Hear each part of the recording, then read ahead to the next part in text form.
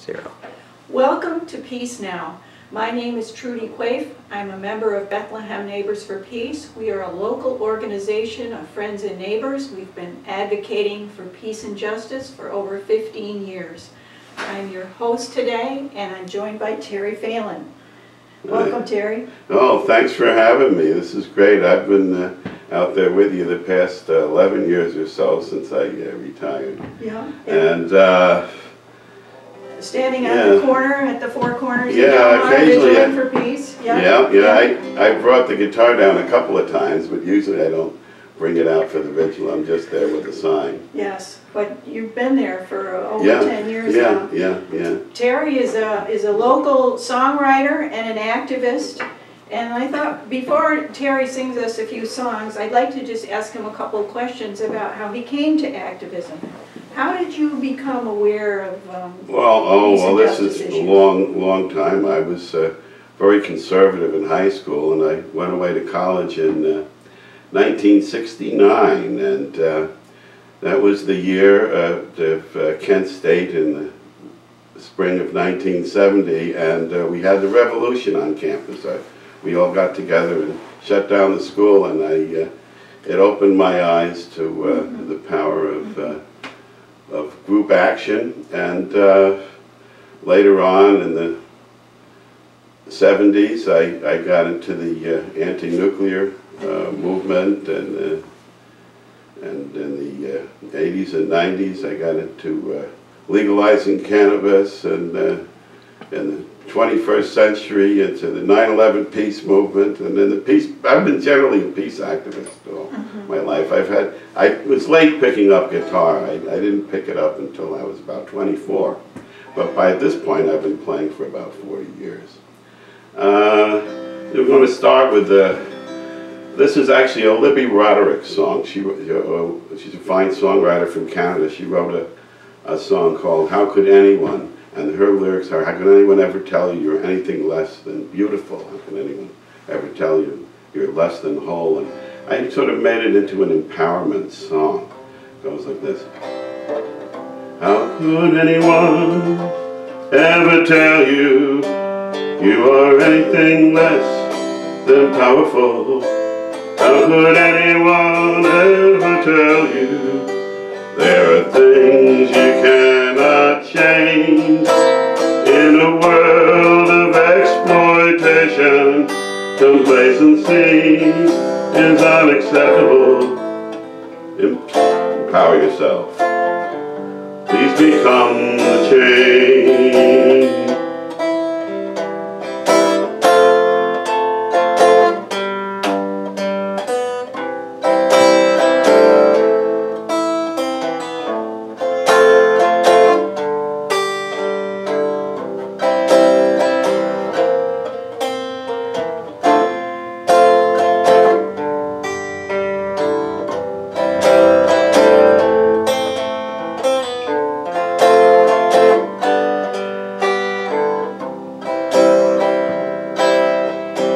How could anyone ever tell you you are anything less than powerful?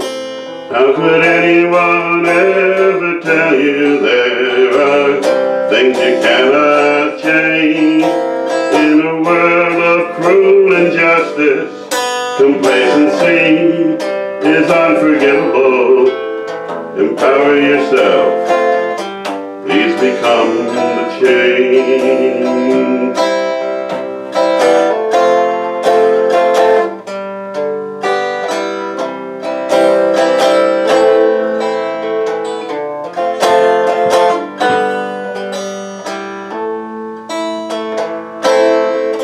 How could anyone ever tell you you are anything less than powerful? How could anyone ever tell you there are things you cannot change? In a world of endless warfare, complacency is indefensible. Empower yourself. Please become the change. How could anyone ever tell you you are anything less than powerful?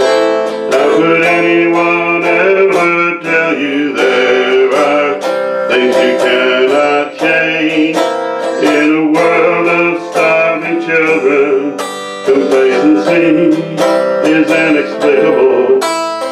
Empower yourself. Please become the change.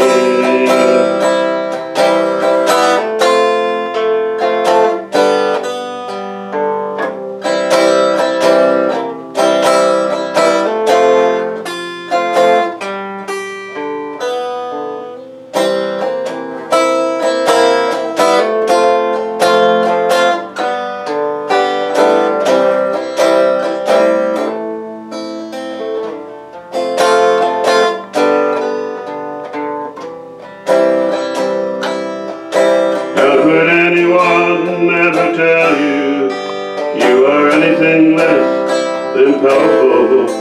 How could anyone ever tell you there are things you cannot change? In a world of poisoned rivers, complacency is irresponsible. Empower yourself, please become the change. How could anyone ever tell you you are anything less than powerful? How could anyone ever tell you there are things you cannot change? In a world of high school shootings, complacency is inexcusable. Empower yourself. Please become the change. Empower yourself. Please become the change. Very good. Thank you, Terry. Could you talk to us a little bit about how do you get the inspiration to write these? Well, that I wrote the high school shootings got in there because I wrote that the week of I was down in Florida when the Parkland shootings occurred. But the inspiration for this, I think, comes from a poster that I've got on my wall. It was actually a page from the peace calendar. It says, "I am no longer accepting the things I cannot change. I am changing the things I cannot accept." It's from the American Indian movement, and that's what really inspired that.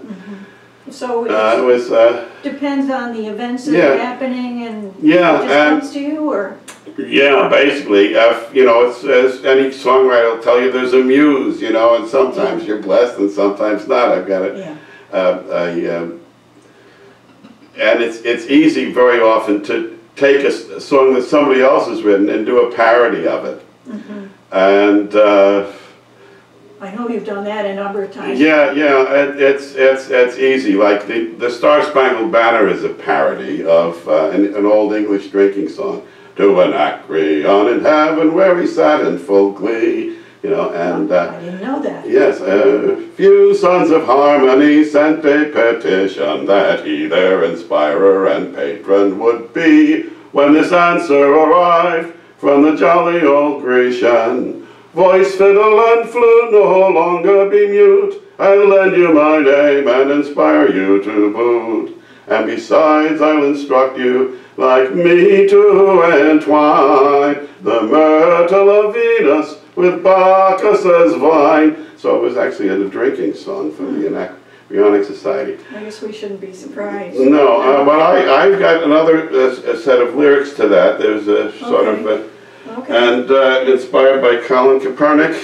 And I'll kneel down to do this because I am taking a knee for Philando Castile, Michael Brown, Tommy Rice, Sandra Bland, Eric Garner, Trayvon Martin, Emmett Till, Amadou Diallo, Stephen Clark, Antoine Rose, tragic numbers still growing.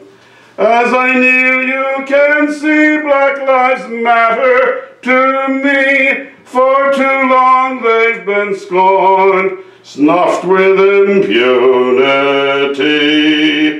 until all humans share justice with equality.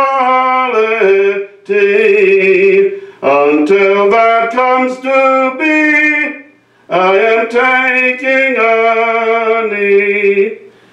Thank you, Terry. That's a great song. Yeah. That's a really great song. Now, how long have you been writing songs, and how many have you written? Oh, That's a good question. I don't know that I can give you the exact That's number. all right. Give me an estimate. Yeah. Oh, a few dozen, I guess. I haven't written that many, you know, but... Okay. Do you have a favorite? What's your favorite song that you ever wrote?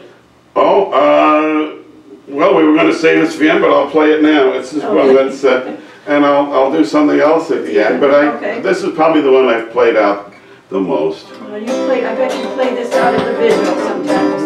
Yeah. George Orwell wrote about a state in 1984 where peace had been abolished and there was eternal war. We've seen it happen times before, how life can mimic art. Instead of war to end all war, this one can only start. War on terror is the war to end all peace. There can never be a victory to make the warring cease. Like wars on drugs and poverty, its scope can just increase. War on terror, war to end all peace. Yes. If you manufacture armaments, you'll greet the news with glee. Your business should be booming now for all eternity. Investments in your enterprise show great stability. If only we could say the same for Social Security. War on terror, it's the war to end all peace. There can never be a victory to make the warring cease. Like wars on drugs and poverty, its scope can just increase. War on terror, war to end all peace.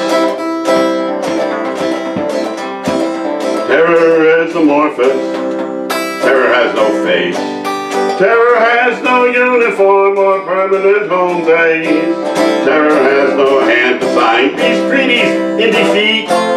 Terror can't surrender, terror can't be beat. That's why war on terror is a war to end all peace. There can never be a victory to make the warring cease. Like wars on drugs and poverty, its scope can just increase. War on terror, war to end all peace. Authoritarians rejoice, your country is at war. Now government can curtail all those freedoms you deplore. Ironically, you tell the troops it's what they're fighting for. While knowing there's no freedom you'll ever need restored. Because war on terror is the war to end all peace. There can never be a victory to make the warring cease. Like wars on drugs and poverty, its scope can just increase. War on terror, war to end all peace.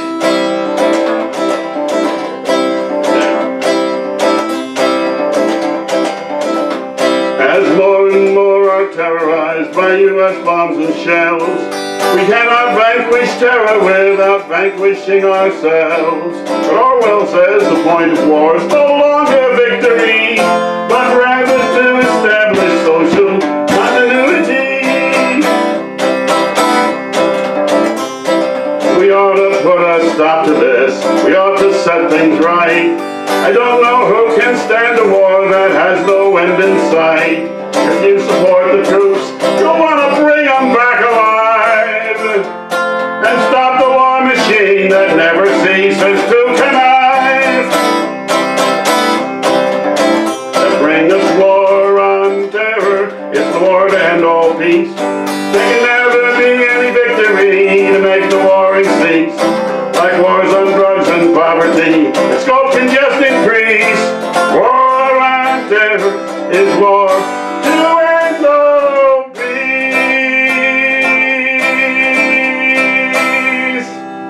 Very good. Yeah. Have you ever written a song that wasn't about an issue or that didn't have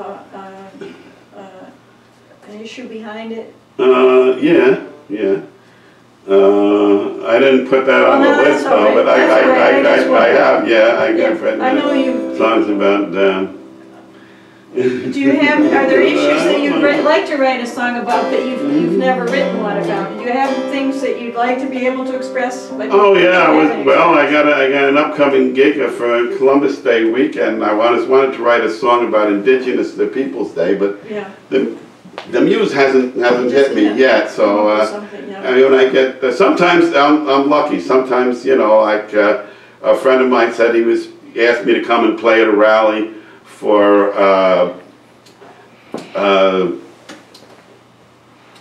campaign finance reform. I said, gee, I don't have anything on that, but I'll see if I can come up with something. And I came up with this. And the muse gave me Puppeteer and Shadows. It said that there are some things the money cannot buy. The government's not included. Here's the reason why. Without a lot of moolah, every campaign has its woes. So ask each politician these questions I propose. Who gives you your money? Who do you represent? Who sponsors the positions on which you're so hell-bent? Your TV ads and handouts? Who pays for all these things? What puppeteer in shadows is pulling on your strings? Reformers offer visions our laws might represent the interests of those other than just the 1%. So long as the system returns power to the rich, 99% can find their interests buried in the ditch. Who gives you your money? Who do you represent?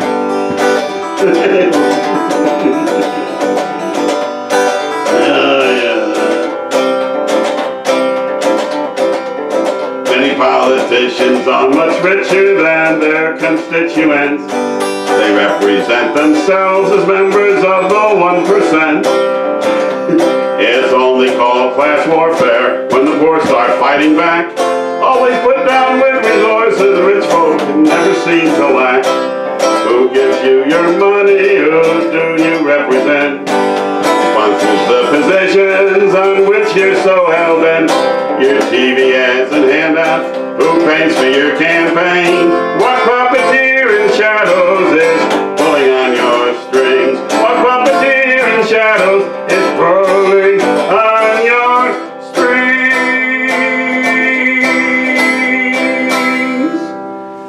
Thank you.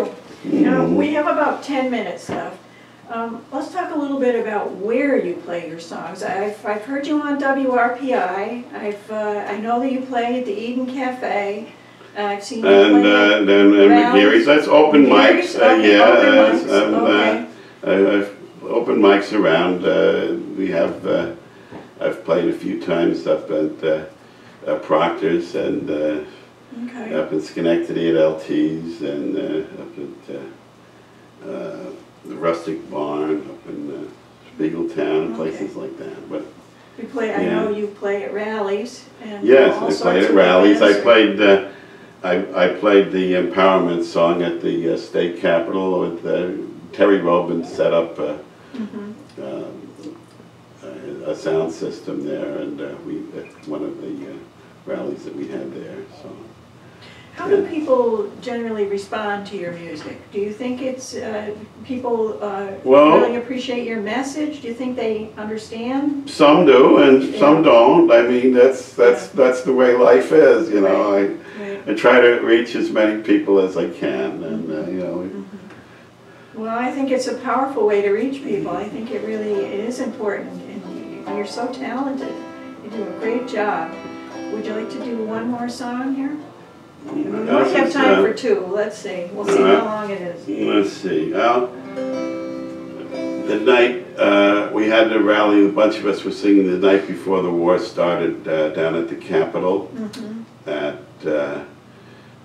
singing peace songs before the war began with Iraq, and this was back in 2003. And people started singing "God Bless America," and the words just stuck in my throat. I couldn't sing it, and I went back home that night, and I took the you know, the first line from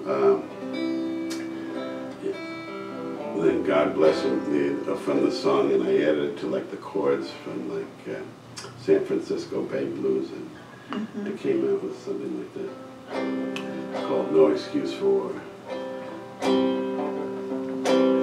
God bless America, England, France, and Russia too.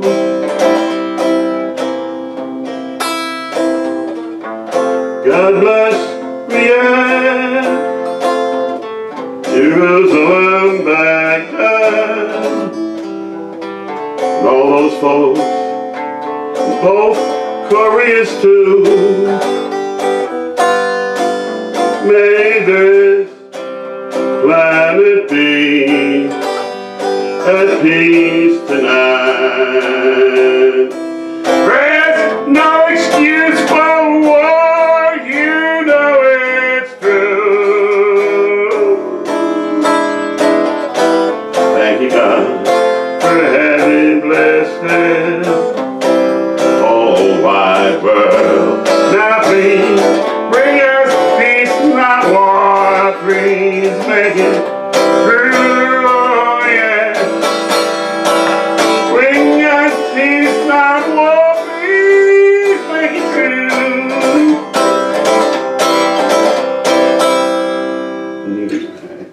Well, your message is powerful. Now, I know you've been vigiling for at least 10 years. What's your motivation for doing that? Well, we all got to stand up and, you know,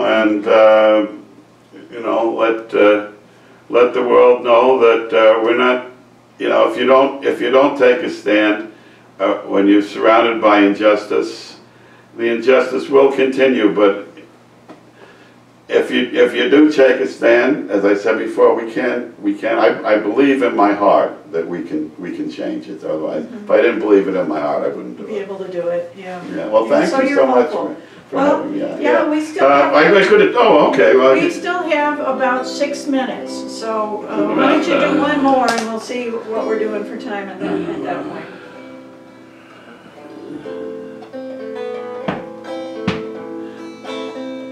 I'll do one I didn't write. Okay.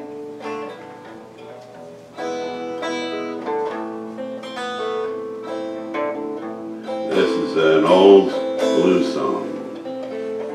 Nobody actually knows who wrote this.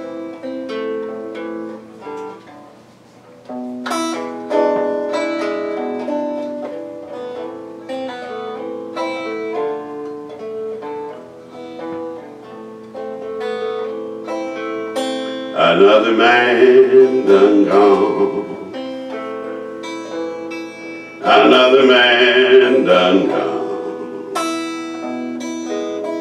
Another man done gone. Down on the county farm. Another man done gone. I didn't know his name. I didn't know his name. I didn't know his name. I didn't know his name. Another man done gone.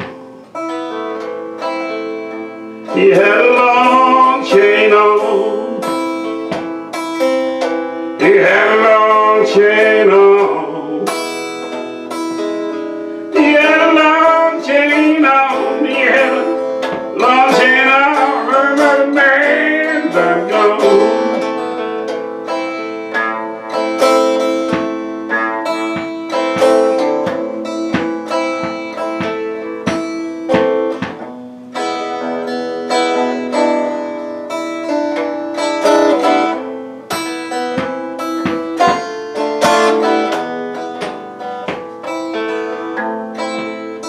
They said the dog's on him.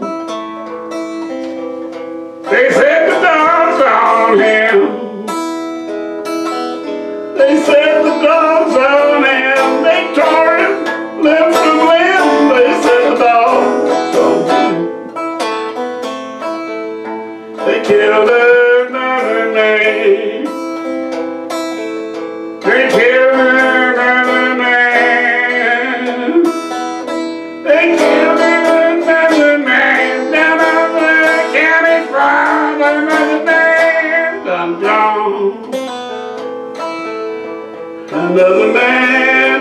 gone. Another man done gone. Another man done gone. Down on the county farm. Another man done gone.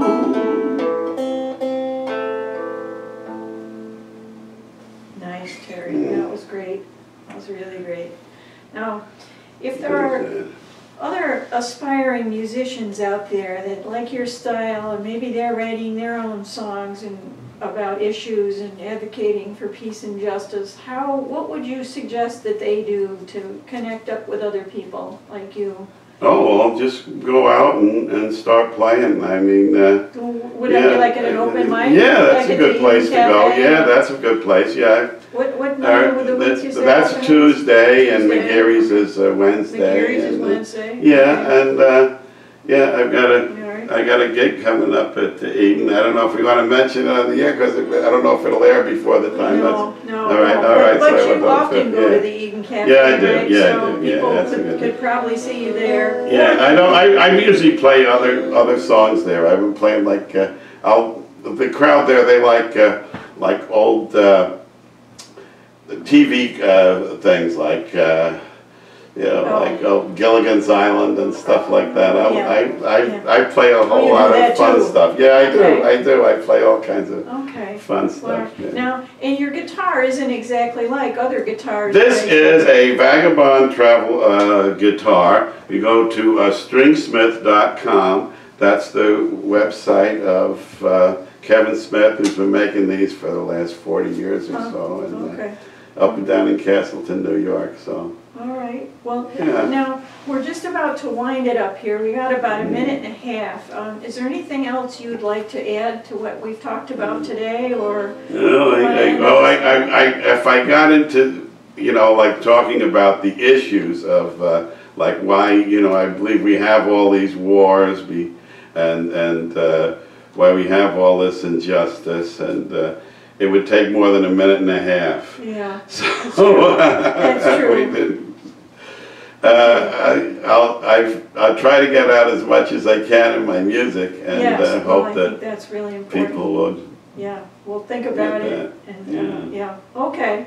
Well, thank you very much for being here. Well, thank you for having me. It's been a great treat and an honor. Well, this was a pleasure for me too. Thank you so much, Terry. And thank you all for joining us.